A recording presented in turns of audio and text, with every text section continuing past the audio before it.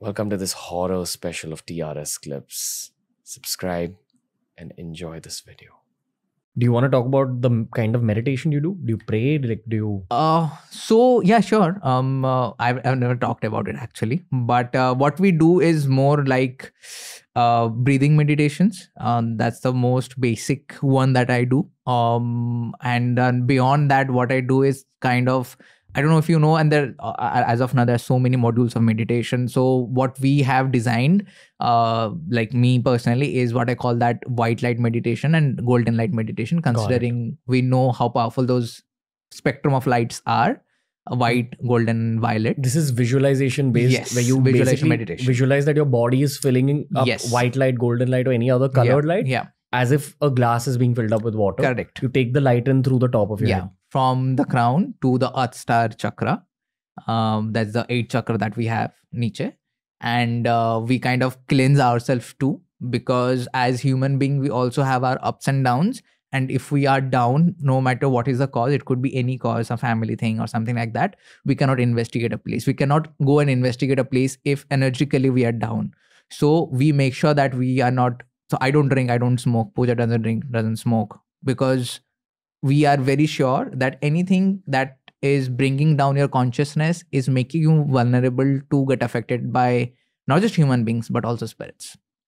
So we make sure no drinking, no smoking, or whoever does it in our team, we make sure 2 days before investigation, you're not drinking, you're not smoking. Keep your body clean. Yes, clean and just meditate. That's what you do. Wow. And you've seen this happen where someone who's a drinker or a Oh, smoker. yeah. It happened in Mathiran.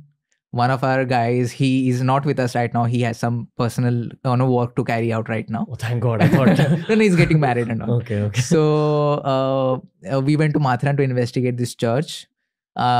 You've been to Mathiran, right? Yeah. Have you felt anything different when you enter Mathiran? It was very long ago, but I definitely felt a sense of isolation. That this place is isolated, not just because it's that far up and you have to take those horses and go, Yeah. but there's just some deeper layer of isolation there. Yes. Like maybe it's spiritually isolated or something, Yes, dude. I don't know what yes. it is. It's very true, because the moment we went for the first time to Mathiran, we entered and we're like, we came somewhere.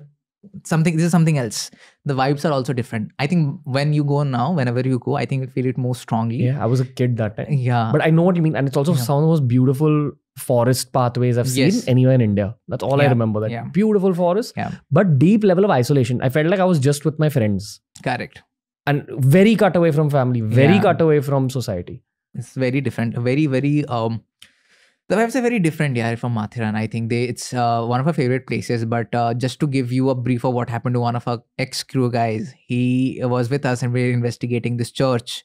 And Pooja and Savio found something in one of the spot, and they were digging quite literally, because they felt there's something underground that they have to figure out. And I'm like, what are you going to get? It's like, it's been so many years. So I'm being that skeptic, I'm like, and I'm a guy who will be skeptic in the beginning, but when I start seeing things, start proving things, so I'm always open like that. But in the first reaction, I'll be like, what will you get there? There's no point, because it's been so many years that church has been lying abandoned, like for 400 years now. And they both are like, no, there was a murder that was committed here and something like that. And the one of our guys, he was recording. And when they were digging, I could, like I said, I'm noticing everything that is happening right now. I noticed that this guy is doing something like, he's like very, very discomfort. And I'm asking, Shiva, you're all fine? Because of course, when you go to Mathiran to sit those rickshaws or horse, and not everyone has that experience to sit on those things, so it can act on your body, show on your body. And I'm like, are you fine? He's like, yeah, I'm fine. I'm like, okay. And then, so as I'm asking, they're stopping their digging wala part and they are listening to him what he's saying. And I'm like, yeah, you guys please continue. And then they again started digging, and again I'm seeing he's reacting to something. And I'm like, are you sure I'm fine? He's like, I think I'm tired. That's what it is. Like he was moving. He's moving his shoulders and all, like his back is aching or something like that. So the third time they went on to dig, he is like shouting now in pain. And he's like, Sarba yaar, I cannot handle this pain. It's aching right now. I'm like, what the hell happened? You're all fine like 2 minutes back. He, no, something is happening right now. So that is when, like I said, people do call me, my team calls me psychopath because of my methods, because I always take that next step to get the answers. I kind of figured out that it's something to do with the digging. So I asked Pooja and Savio, continue digging. They start digging. He starts reacting again more. I'm like, stop. And he's fine.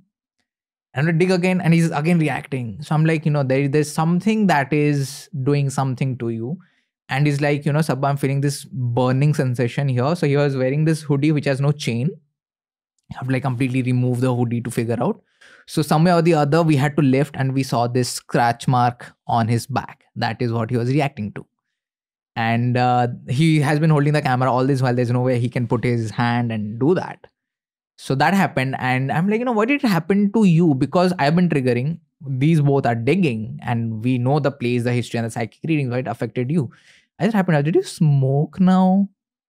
And like, how did you know? I'm like, dude, the spirit told me right now with your body's reaction.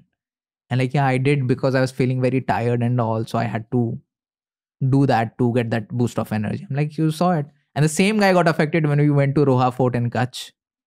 Same thing. He got affected. The weakest aura gets affected. It does. It always does. And I'm glad he's working on that now. But he got pulled by a spirit in the Roha Fort in Kutch. And after 5 minutes, I happened to be with him and I asked, were you smoking right before coming for an investigation? They're like, yeah. How did you know? I'm like, spirits told me. So we have seen that happening, yes. If you enjoyed this clip, good for you.